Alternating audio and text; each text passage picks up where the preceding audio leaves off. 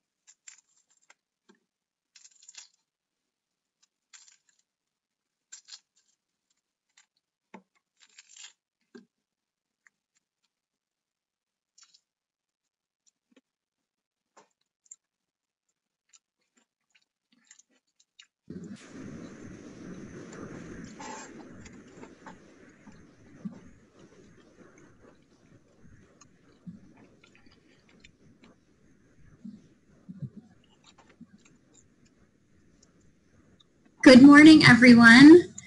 I will confess my name is Christine Mascolo. I'm an admissions officer here at Harvard College. I will confess this is a rather surreal experience for us as it is for you.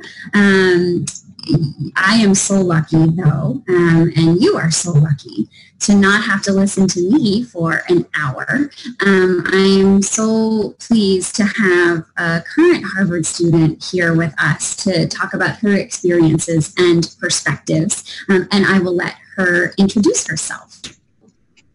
Hi, everyone. Good morning. My name is Artha Jonassin, and I am a rising sophomore at the college studying government and global health. And upon return to Harvard, I'll be living in Kirkland House. We also have the brains behind the operation. I have a colleague who doesn't need to introduce herself if she doesn't want, but just so you understand the setup of this morning, we're going to go through, much like we would in person, some slides with accompanying beauty shots and interwoven into what I sort of share about Harvard College, realizing that some of you may know nothing, some of you may know some things. I'm going to ask Artha to really add the life. For example, I'm going to tell you, there are 3,700 courses offered here every year. Great, that sounds like a lot. What does that mean? And what does that mean for a freshman as Artha has just finished her first year? So that should take us roughly, 30 to 40 minutes. Please know all during that time, so my colleague Tia is monitoring the chat, and if there are questions that we haven't sort of hit on, and financial aid and admissions will be woven into this presentation along with some updates around the pandemic. She'll be sending questions my way. She'll also be answering questions. Typing furiously. So we'll try to have everyone engaged in that way.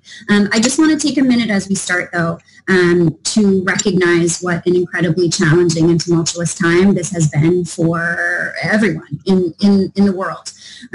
From the pandemic to the protests and the horrors that we've witnessed against Black people recently and often and always. And we just want to note that, we know this has been an incredibly difficult time for students, for families, for us, and wanted to share that we are committed to standing with our students, especially our students of color, our Black students, and making sure they feel supported, and that all of us are taking time to educate ourselves at this really pivotal moment in time. So please know that we know there is a lot going on. On the one hand, how great that you're all taking time to visit Harvard. So in some ways, the world marches on, but there's a lot of really important work happening now, and we know that, and we know you're under more stress than you may normally be. So I just wanted to acknowledge that. With that, I promised you beauty shots. Here's our kind of number one beauty shot. I want to welcome you to Harvard. We're sorry you're not here in person, but we will do our very best. We are the oldest college in the country, founded in 1636. Thank goodness we're not the Harvard of 1636, though. I would not be here. Artha wouldn't be here. Tia wouldn't be here. And so we really work hard to try to find a balance. And sometimes it's difficult between being proud of our history, some of our history, not all of it, but recognizing that we are educating students in the 21st century. You can't just walk around saying you're the oldest college in the country. That gets old.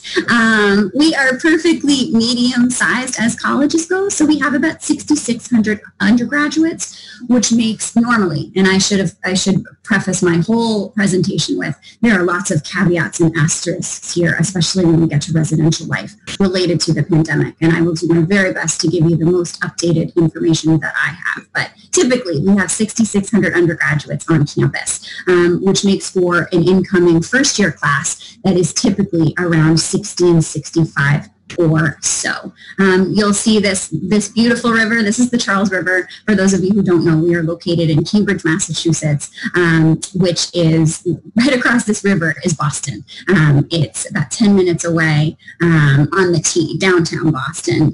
It's truly America's college town. Our population goes up 250,000 every Labor Day, and it's all students. And the average age drops 10 years on the very same day. So it's a fun place to live and learn for 4 years. There we go. One of the hallmarks of life at Harvard, and again, please bear in mind the caveats that may be coming for this year, is residential life. I'll note that Harvard has not made an announcement on whether anyone will be in residence next year, what that will look like. We're expecting some kind of announcement in the next couple of weeks. You may know that many colleges have made various announcements. We're working on it, and we'll be there in the next couple of weeks. But normally, residential life is one of the hallmarks of this place. 98% of students live on campus for all 4 years, again, under normal circumstances. And that starts right away the freshman year. Again, it's perfect in some ways to talk about this first year. Artha has just finished her first year in a way she probably never could have imagined, and yet she had 8 months to kind of savor being in Cambridge.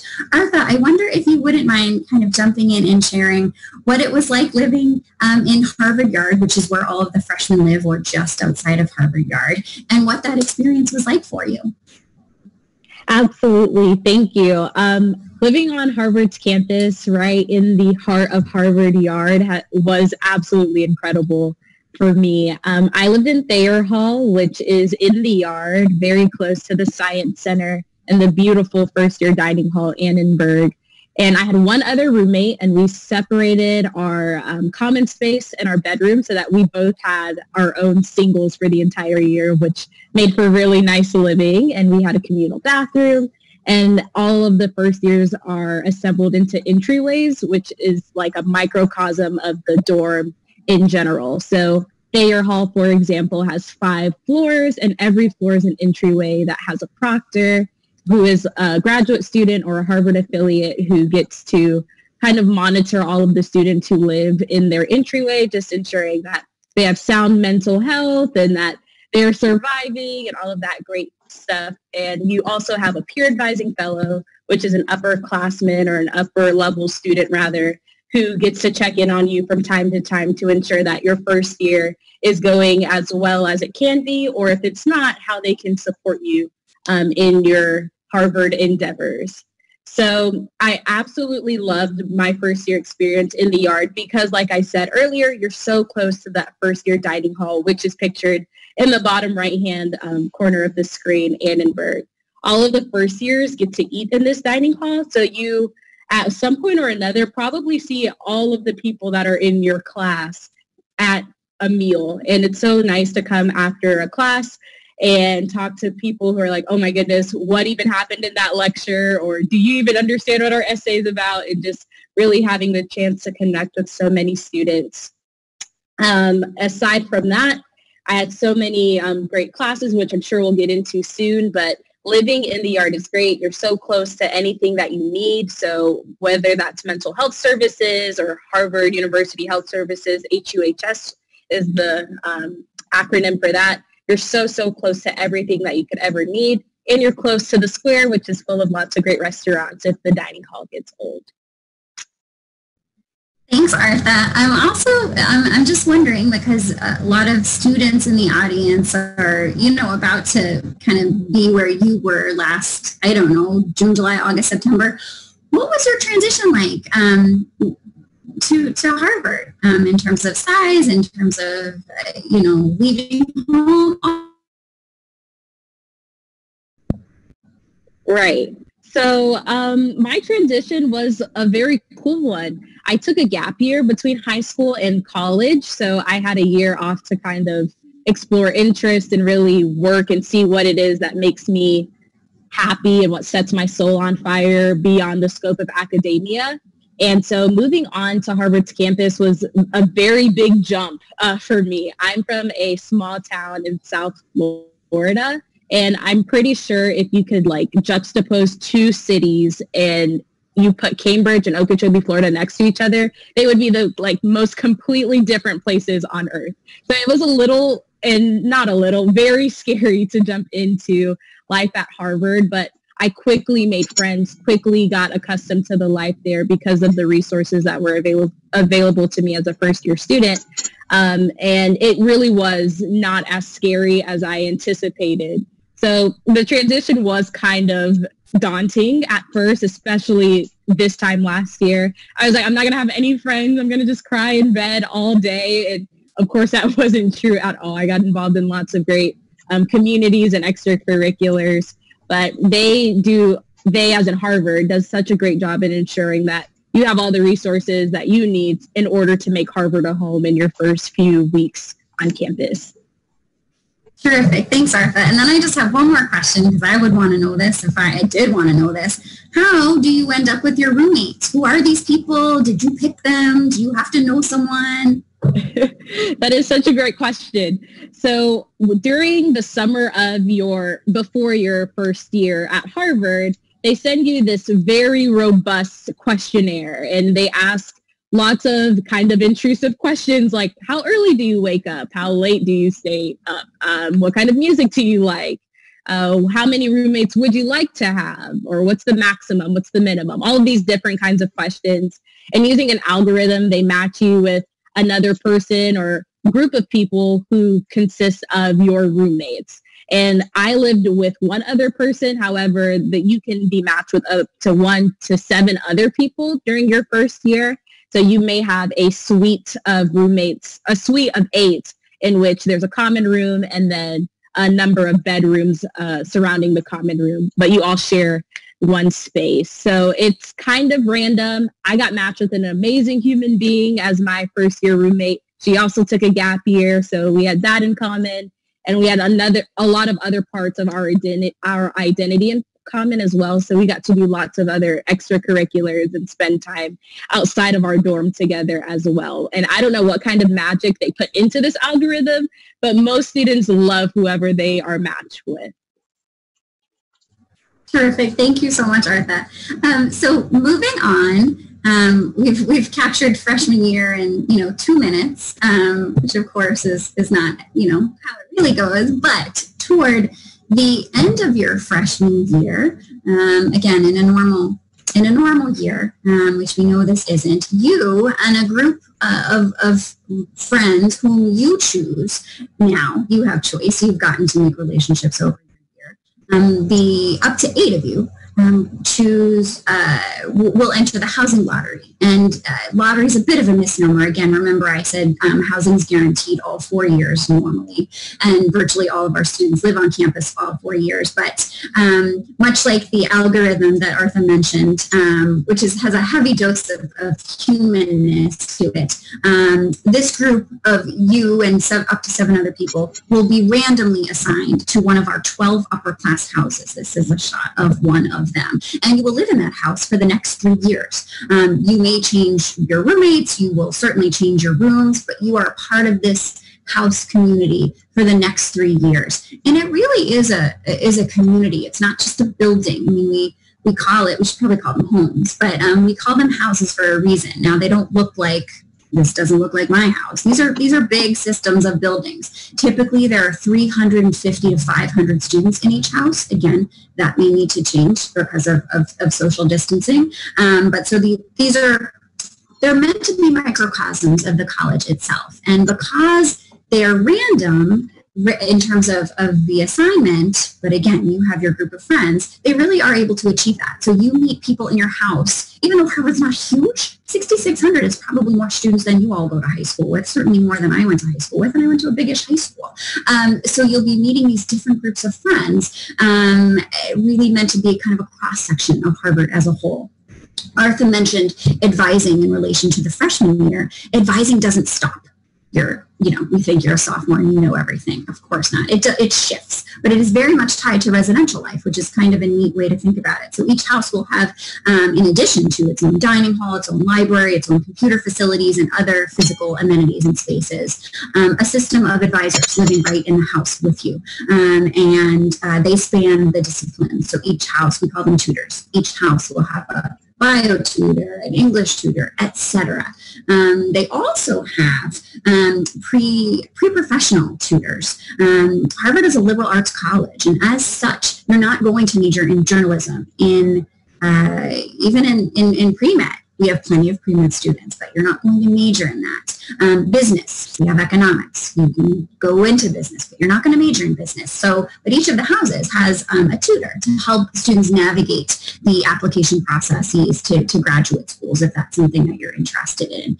And each of these houses is overseen by a faculty dean. They live in the house with you in their own beautiful accommodations with their spouse or partner or children or plants or dogs, whatever comes with them, really creating, again, a sense of home. They're a grandparental or a parental figure, and they get to know the students quite well, and will host various social gatherings for students. And these are tenured faculty members either at Harvard College or at one of our professional schools. So they're again kind of they're a tremendous resource. So residential life is really an important piece of what we do. And again, it may look different next year. But I expect that it will continue to be a crucial part to what we do. I'm not going to put Artha on the spot because she hasn't done this yet. But I'm sure she's looking forward to it. We should mention this at the outset, and I hope it's obvious, but if it isn't, I'll mention it. Your first job at Harvard will be as a student. We are primarily an academic institution. Yes, we love our residential life. Yes, we'll talk about extracurriculars, but this is a scholarly enterprise. And so to that end, the learning opportunities are tremendous, both in terms of depth and in terms of breadth. I mentioned earlier, over 3,700 courses offered, both at courses you may take at Harvard College, and maybe you spend all your time taking courses at Harvard College, totally fine. But maybe you take courses at many of our graduate or professional schools. Maybe you cross-register down the street to our wonderful peer, MIT, and take classes down there that aren't offered at Harvard, and vice versa. Their students come up and take classes here at Harvard. 98% of our courses are taught by faculty members, so a couple of exceptions there. Intro foreign language, a freshman writing requirement, and introductory math courses. Everything else is taught by faculty members. Faculty should be, anywhere you end up, a huge part of your experience. They're an incredible resource. They're teachers for a reason. They want to be interacting with students. They all will have office hours. And in addition to sort of the classroom learning, there's so much other learning that happens, whether it's in one of our many academic centers, whether it's at the Innovation Lab, which focuses on entrepreneurship for students, where they can kind of go and experiment. Again, your first job is as a student, and so we set you up for success in that arena. We have the largest university library system in the world, 17 million volumes, I'm told. I have not counted, but that's the statistic, again, spread across campus that students have access to, of course. With your Harvard ID, opens up this entire world. So with that, again, such a huge part of life, I want to pause and give Arthur the chance to weigh in. Again, focusing more on the academic side, were there surprises for you about the classes at Harvard? I'm going to throw a lot at you. You can ignore some of it. Do you know what you want to study? What were some of your classes like? Did you take a freshman seminar? Anything you want to share with us? Yeah, so the academic landscape of Harvard is just so robust. Like we just heard, there are over 3,700 courses in the course catalog, and as a first-year student who took a year off of school, so I kind of forgot how to school in a lot of ways, I was just so overwhelmed. But you are equipped with an academic advisor as a first-year student to help you navigate what may be a general education requirement, or maybe you want to explore different concentrations and you want to kind of knock out concentration requirements. All of these different kind of landscapes and aspects of our academic landscape were really important in me choosing whatever courses that I wanted to explore. Coming into college, I really had a passion and still have a passion for food security and food policy and how that comes to life in the U.S. and abroad, and how we can use government tools in order to ensure that every home, despite socioeconomic status, despite any kind of other factors, has access to healthy, affordable food. So I didn't really know how that would kind of shake up or shake out as a Harvard student, because there isn't like an agricultural studies major. However, Harvard, with 3,700 courses, there's a very good chance that there's going to be some overlap, even if you have a super specific interest like I did. And that came into, for me, that looked like taking intro courses in government, just understanding how policy works, because I do intend on concentrating in government. And then what Christine mentioned a little, she kind of slipped it in there. There are freshman seminars, and freshman seminars are easily the coolest thing to me about Harvard's academic landscape, because they give first-year students the opportunity to learn from super awesome, renowned professionals in their field of study in very intimate settings. So these classes have no more than 15 students, and they're usually on very specific topics. So they may be on the human genome, they might be on the Supreme Court and really impactful cases and how they came into fruition. And I took a freshman seminar during my first semester entitled Food Up Close and Personal. And we got to navigate what nutrition looks like in the human body, how food security impacts the American landscape, and across the globe, what food security looks like. And it really tailored to all of my... There are so many of them, I should add. I think there's over 100 freshman seminars. Don't quote me on that, but something in that realm. So there's something for everyone. And it's really, really cool way to make connections in a field as a first year, as the entire class are first years, the people who came into Harvard with you.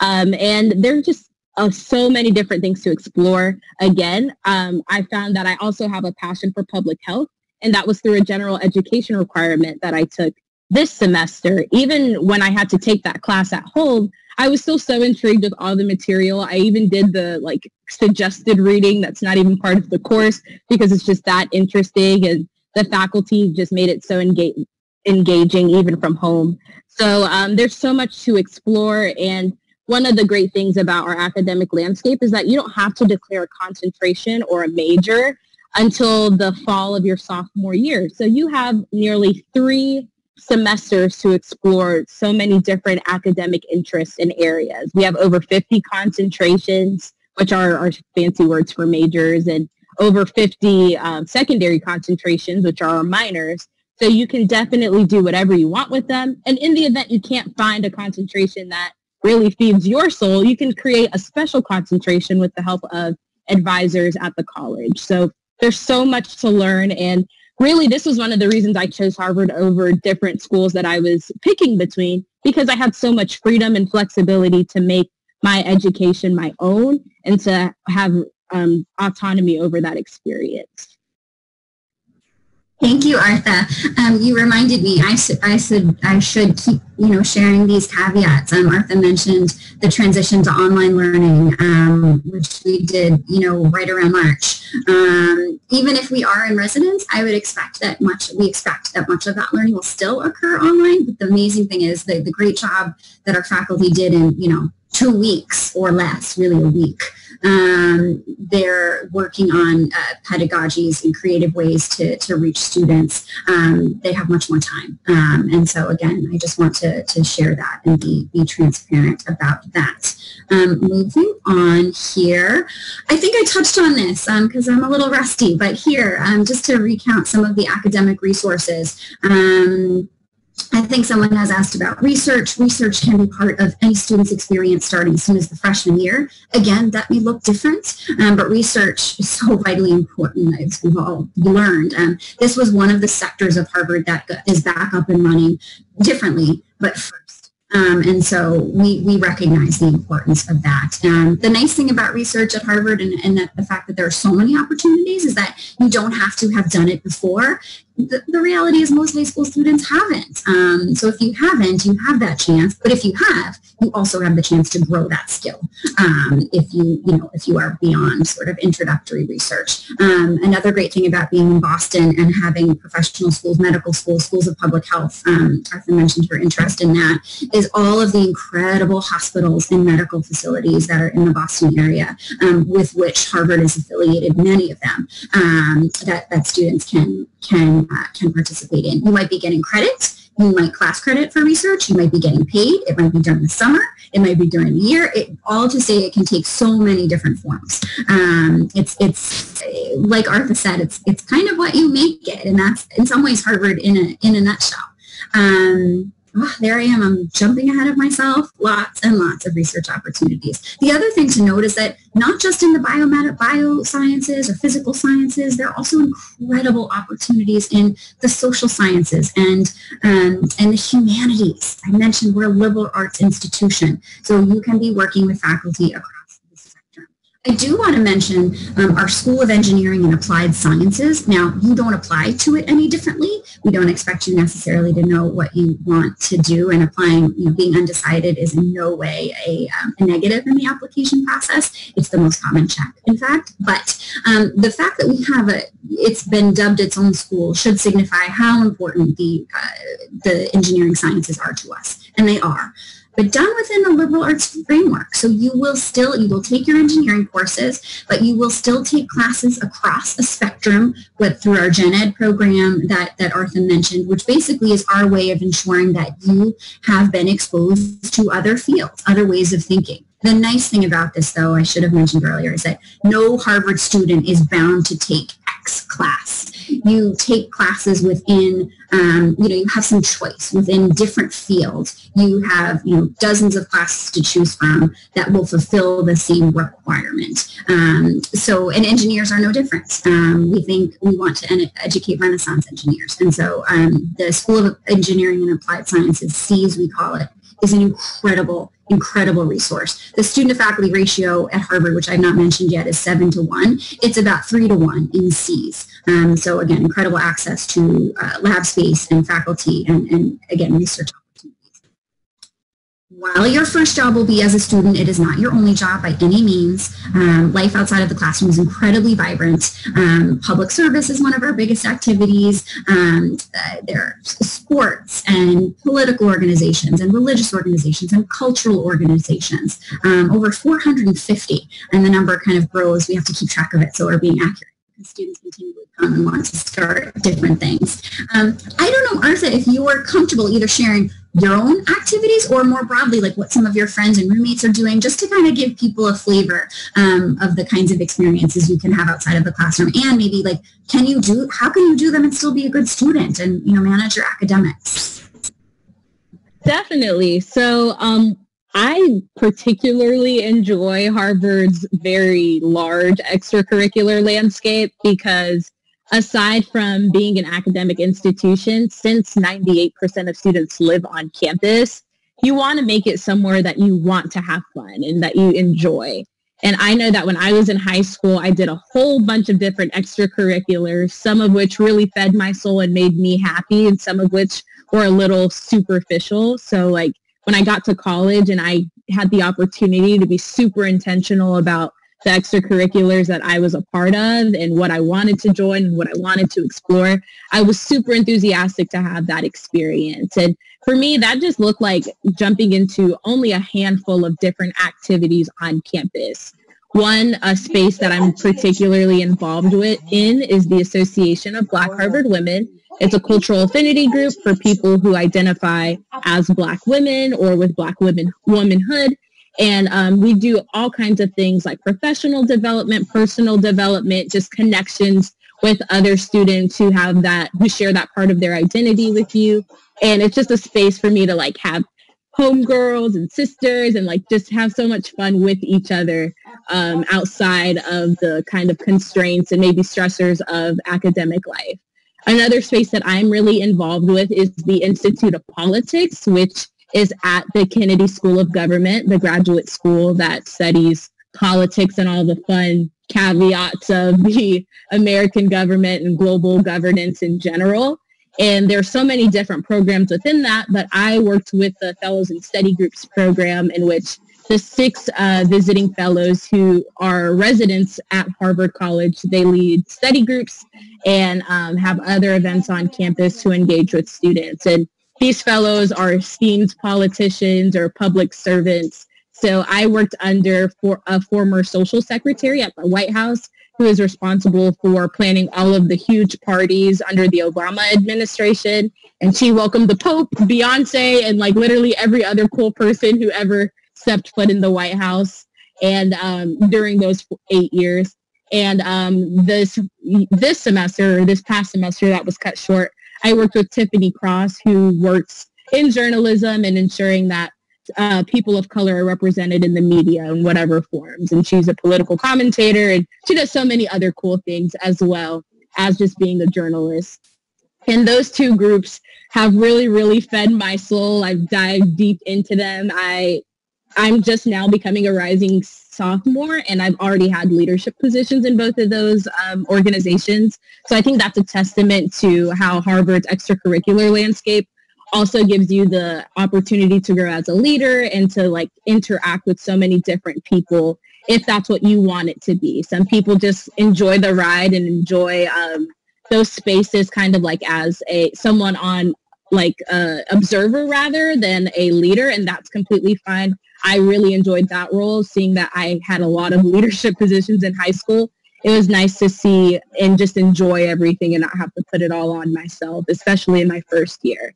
I'm seeing on this screen that there is a picture of students at the Harvard, like at a football game, and I'm a huge sports fan, and that's one of the reasons I picked Harvard. We have so many different athletic programs on campus, and you're in Boston, so we have the Red Sox, we have the Celtics.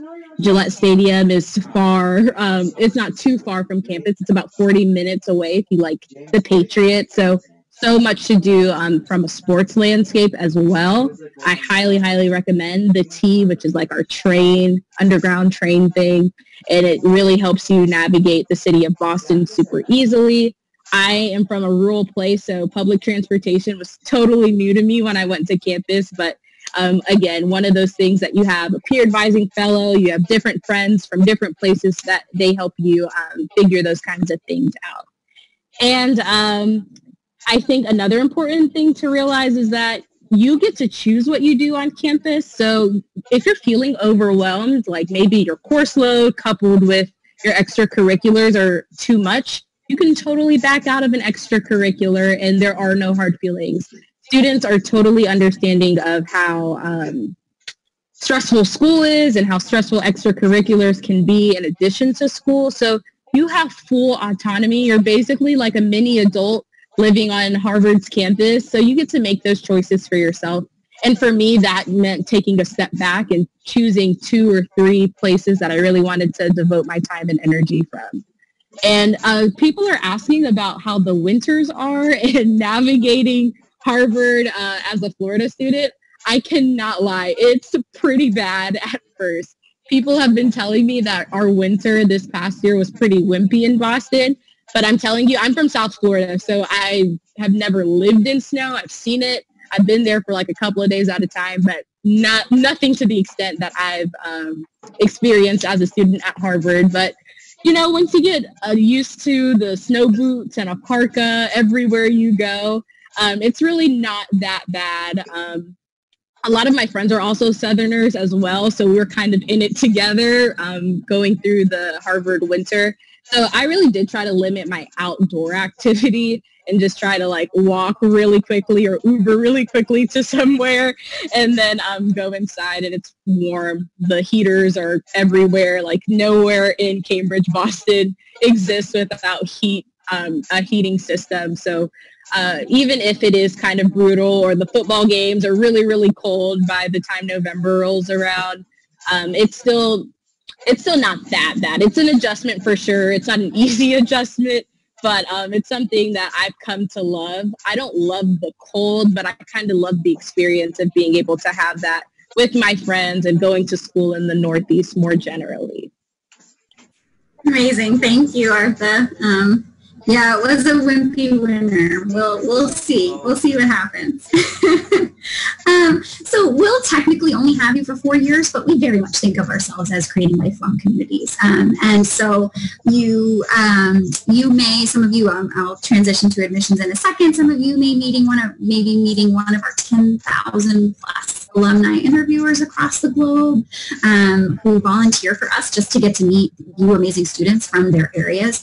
Perhaps you find yourself with a job in a town where you know no one. There are 80 Harvard clubs across the globe, and so maybe that becomes part of your home. You are an alumnus or an alumna of Harvard forever and can also take advantage of the resources of career services, et cetera. If you are, if I wanted to switch careers tomorrow, I would march myself into the Office of Career Services and rely on their help and expertise, as our students do. Not just as seniors, though. This is a tremendous resource, starting as soon as your freshman year, if you want, in terms of summer jobs and things like that. So the 4 years will fly. I can promise you that. Financial aid, I think, is a really important topic for most families now more than ever. But always, when you have a sticker price of $70,000, which is conveniently left off the slide, but really important things to note. Admission to Harvard is need blind. What does that mean? It means that if you are applying for financial aid, that will never, ever negatively impact your application. We're very fortunate and have commitment of leadership that we don't have a certain amount of students who need an X category of being able to pay.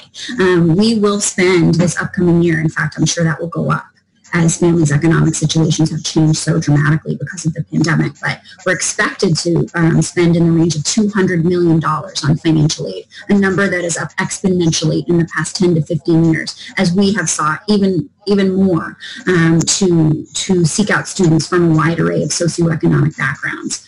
Our overarching philosophy here is that financial need should not be the reason a student, once admitted to Harvard College, is not able to matriculate to Harvard College. And it doesn't happen very often. Where it does happen, though, I'll pause on point 2. It sometimes happens. There are incredible merit scholarships at some incredible universities across the globe. And we don't have merit scholarships. It's all based on what the family needs in order to be able to come. So that's our commitment to need-based financial aid. I always find this an interesting statistic. I'm sure many of you are from states with incredible flagship state universities, but we find for 90% of the families with whom we work, families will pay the same or less to attend Harvard as they would to attend their flagship state university. Some other important things to keep in mind, families who make $65,000 or less and have assets typical for families in those ranges are expected to contribute nothing to their son or daughter's education. As you jump up the income scale, so families who make about $150,000 will be expected to contribute about 10% of their income to their son or daughter's education. And then we have many families, hundreds of families on our campus who make well over $150,000 who still qualify for need-based financial aid, often because of other students in college or caring for elderly parents or relatives or other things that families are navigating. I would encourage all of you to go to our net price calculator, which is on our financial aid website. Every school in the country is required to have one. Ours is quite short, though. It should take you, 5 minutes to fill out. You don't need your taxes in front of you. It's meant to be a starting point to introduce you to what can seem like an arcane topic. While the calculator is amazing, it's not as amazing as human being colleagues in the financial aid office. So certainly if you have questions, how to reach them also appears on that website. They're a tremendous resource. Financial aid also sort of ties into admissions, and I know there are lots of admissions questions on the chat, and fair enough. You're also, it's a huge percentage of rising seniors. We get that. So a couple of important things. We, and I'll interweave any COVID changes to the best that I can. We ask you to submit the Common App, or the Coalition app, or the Universal app. So you really have sort of ultimate choice. And when you're offered an option, it really is an option. So for example, there's an optional essay in the Harvard supplement. In addition to one of those apps, you'll submit a short Harvard supplement. It really is optional. We're asked all the time, is it better if I submit one? Do you count if we do? It's up to you. If it were required, we would simply tell you. We are not trying to trip up anyone in this process, which is already so fraught with, unknowns. We get that. If we want something, we'll tell you. So similarly, you may have seen, or no reason you would, I'm happy to tell you, for this year only, at least at the moment, testing is optional. And by testing, I mean standardized testing, the SAT or the ACT, just given the in some cases, insurmountable challenges of the pandemic. We realize that many students, or some students, it may not be as many as we think, but will not be able to sit for tests as easily as they could have. And because everyone's health and safety is paramount, we've gone test optional for this year only. That being said, if you've already taken tests, and that's a pretty big percentage of students we will see if history it repeats itself, you should submit those tests to us. But if you don't, we have other things to look at. We have your transcript. We have your teacher recommendations, a word on transcripts. We realize too, schools are going pass fail or something else. We get it. We're simply, if we ever have a question about what we're looking at in terms of the transcript, we will reach out to schools and we will ask if they haven't explained it because they have so many other things on their plate. Typically speaking, most successful applicants are generally in the top 10 to 15% of their graduating class, whatever that means at your high school. You know what that means, pandemic or no pandemic. You know what that means. You've done well in challenging coursework. Again, whatever that means at your school. And that means very different things at different schools. So we're always evaluating students within the context of their own environment. I mentioned, so that the academic piece is really tied up with your transcript and standardized test scores. Most students who apply to Harvard have good to excellent grades and have good to excellent standardized test scores. If that's all we had, I don't know what we would do in order to make our class. And so your extracurriculars play a role in this, and what we think you might be like as a person plays a role in this too, with the huge caveat that we don't know you as well as your teachers or your parents, or you yourself. So in terms of extracurriculars, there's no right list of things you should be doing. But you do need to explain to us how you spend your time, whether that's in sort of traditional extracurriculars in your school, or your community perhaps, or maybe you can't do any of these things because you spend your time working, or you choose to work, or you have to care for a sibling or a parent. None of these things is better than the other, but you do have to tell us how you spend your time. We are not mind readers. And the reason we care is that we hope you'll continue to be involved on our campus when you arrive. Maybe not in the same things, I don't care, but in something. As Artha described, just such a great way to meet different groups of friends, or, however you choose to use that extracurricular time. The other piece, and again, what kinds of human beings we're inviting to our usually all residential college, we have your teacher recommendations to go on. We ask for 2 of them. We ask that they be academic subject teachers the junior or the senior year, if at all possible. These help us these really tell us things like what you're like in the classroom and how you contribute to the classroom environment. I'm going to see that you're a good student. I saw that right away when I looked at your transcript. But your transcript doesn't necessarily tell me those kinds of things. So choose your teachers wisely and carefully and thoughtfully, and give them enough time to write thoughtfully on your behalf. I'll talk about deadlines in a second. The other piece, we'll hear from you. In fact, the only time we get to hear from you, and that will come in the form of your essay or personal statement, which is a more accurate descriptor. Never has one small piece of writing been given so much airtime and so much, again, maybe angst. Here's the deal. You know how to do this. By the time we will see you, you will have been writing at some level, for a pretty long time. This is a page or a page and a half. If you write about something that you know about and you care about, using words that you normally use and know how to use and know how to spell, it will be a fine piece of writing. Really, the end. And no one could write your essay except for you. So that's really important too. Write your own essay. I mentioned interviewers earlier, so I do want to close that loop before we head to some questions. You may have an interview, and I say may simply as a function of where you all live. I completely expect those will be done virtually, just like this, except just the two of you. And so if we have enough someones in your area, this someone will reach out to you, and you'll set up a mutually agreed upon time, I guess not place, to meet. Of course, if internet access is an issue for you, we can do a phone call. We can manage this for sure. And you'll talk about things like your favorite classes, your favorite activities. This should be a very positive experience. You should feel free to ask this person questions as well.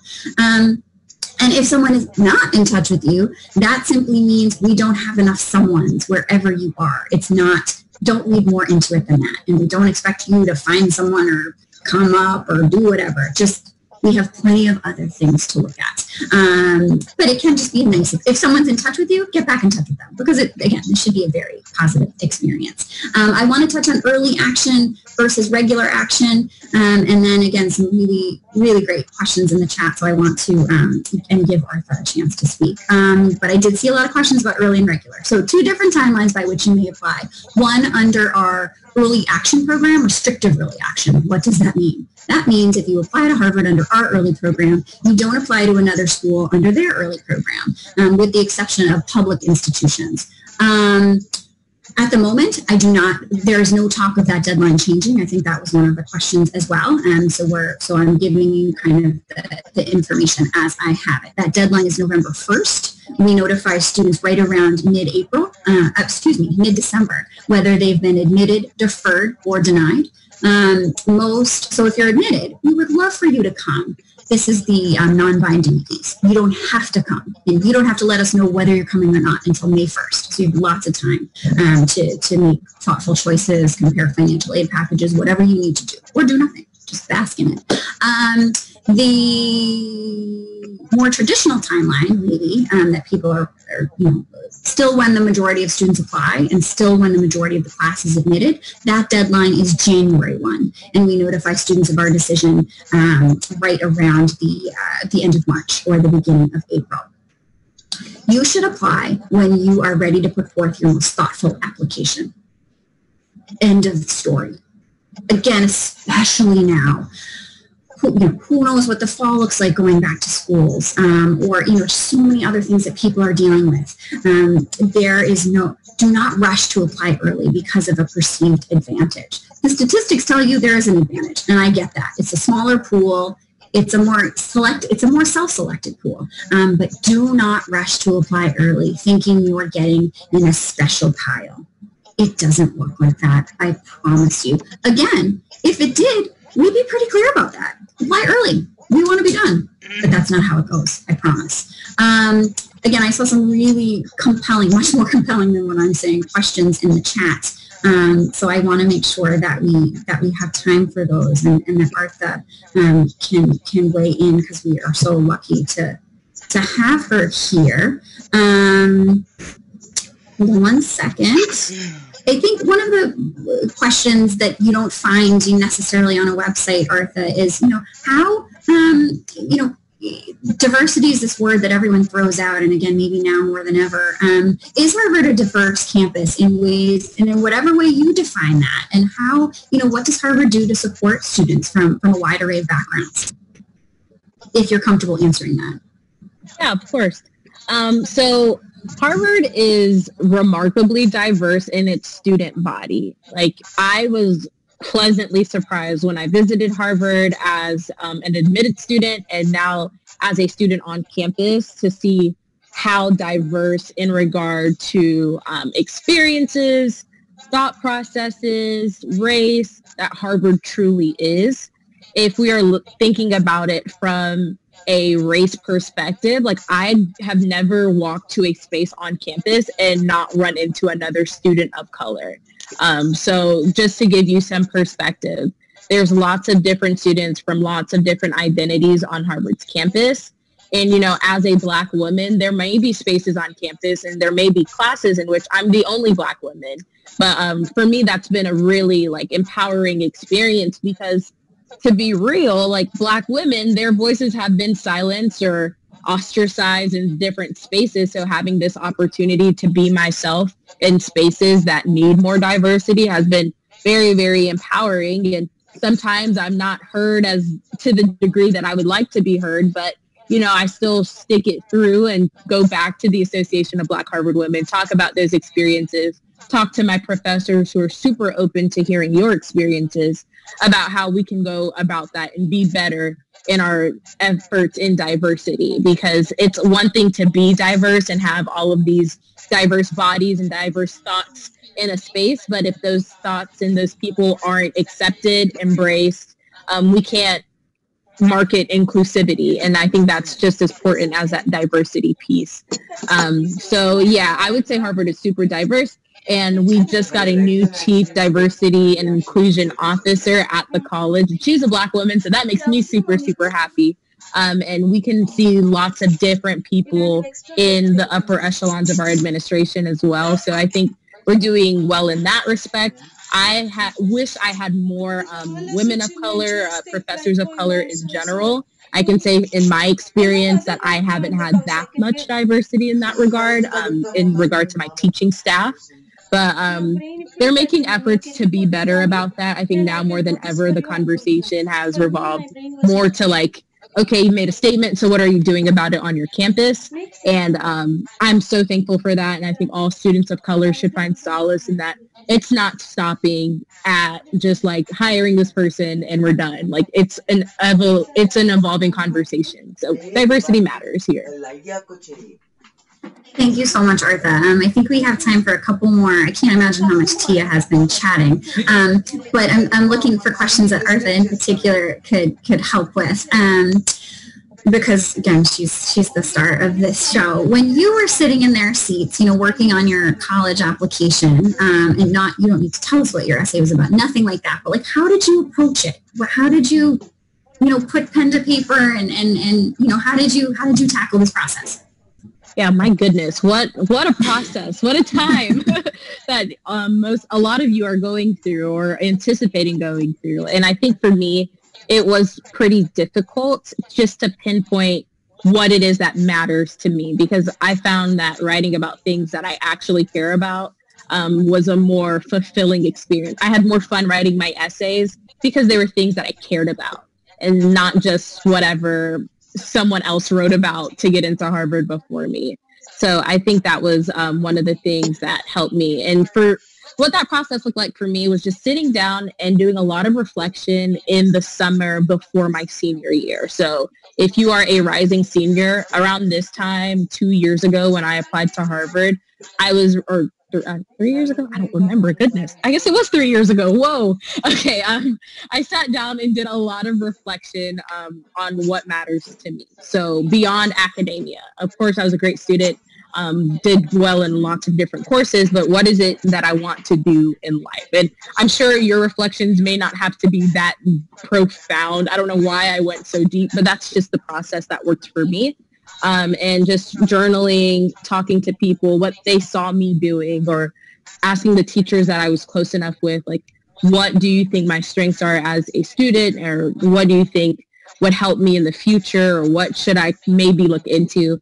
Doing all those kinds of introspection and asking other people reflective questions about myself and their experience with me to kind of guide how I wanted to write those essays and put together like the most complete version of me for Harvard to evaluate. And we talked about like early admission, regular decision. I did regular decision because of the reasons Christine mentioned earlier. Like, I just wanted to make sure that if I was applying to Harvard, I was going to put my best foot forward, get all the time that I needed to get thoughtful recommendations, a thoughtful essay, so that I could be the most complete person I was for me. And I was not that person on November 1st, but I got it together by January 1st. You sure did.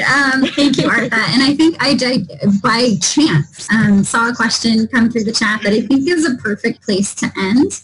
And knowing, but when I say end though, please know that our website is a continual a resource for you all. Virtual tours. Again, we're so sad we can't welcome you all to campus, and I know that that adds another hurdle. But think of it this way. So in some ways, maybe some of you have more time or more flexibility with your time to really do some deep dives, on schools' websites, or, talking with students on the website. But the nice place I wanted to end was a question for Artha. Someone asked, what advice, what do you wish you knew your freshman year? Advice for your freshman self, things you might have done differently or not? Definitely. This is such a great question. And just to go off of what Christine said, my profile is on the website somewhere. So if you have any questions specifically for me, feel free to email them to me, and I'd love to get back to you. But something I really wish I would have told my freshman self, and probably myself in high school more generally, is that it is okay to ask for help. That is not indicative of any shortcomings that you possess. There are so many people who want to help, especially on Harvard's campus, especially as someone who's transitioning into a completely new chapter of your life. You will need help, and that is okay. And there are so many other people who are going through the same situations that you are. So it's okay to be vulnerable, and it's okay to put yourself out there and ask questions, ask meaningful questions, ask a little trivial questions, ask as much as you can so that so you don't feel alone, or you don't feel lost in what can be a super overwhelming experience. They say that there is no bad question. And I promise you, if I would have just opened up more, I could have saved myself a lot of trouble as a first-year student at Harvard, trying to find my way to buildings, being late to classes because I just didn't want to ask for help. All of that could have been avoided if I would have just kind of put my guard down, put my pride aside, and asked for help. So don't be afraid to ask for help, because you will save yourself a whole lot of heartbreak, a whole lot of trouble that way. So I think that's the biggest piece of advice I'd give my freshman self. And my old self, and always. It's a good way to be. And I'll end. You didn't ask, but my advice is, because Artha mentioned something that triggered for me,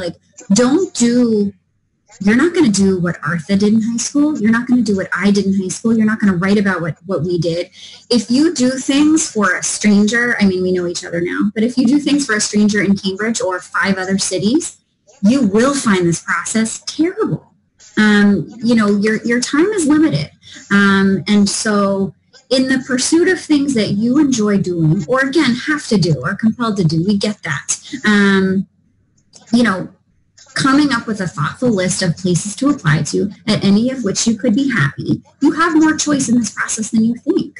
You choose the activities to the extent you can that you pursue. You choose what you write about. You choose where you end up applying. These are big choices, so don't relinquish them to, again, a stranger in one of 5 cities. I don't know how you could also run around and please 5 different people, and I'm picking on 5, but maybe you apply to 10 schools. You can't. You just have to do your very best in every aspect of your life. You're admitted to Harvard? Great. Harvard's great. We love Harvard. There are 3,000 schools in the country, and even more abroad. And it's about finding the place that is going to be a good fit for you. So with that, I think I'm gonna end. I want a huge thanks to Artha for offering her perspective to us and sharing her stories with us and for being available. Huge thanks to my silent colleagues who are keeping everything running behind the scenes, and huge thanks to all of you for logging in wherever you are. We're so grateful for your time. Please stay well. We expect to have, again, check out our website with updates around residents, around other things that we know are on your minds, and some of which we just don't have answers for, but still, please do stay tuned. But we do know this, Harvard will be open in teaching in some shape or form this fall, continuing to educate, we hope, citizens and citizen leaders of the future. So that is for sure. That is happening. It may look different than we're used to, but our community will come together in ways that, it never has, maybe, because we've never faced this. And we're really proud of our students and our faculty. And again, want to thank you very much for your time. Thank you, guys. Thanks, Artha. Thank you so much. Thank you. Thank you. Thank you.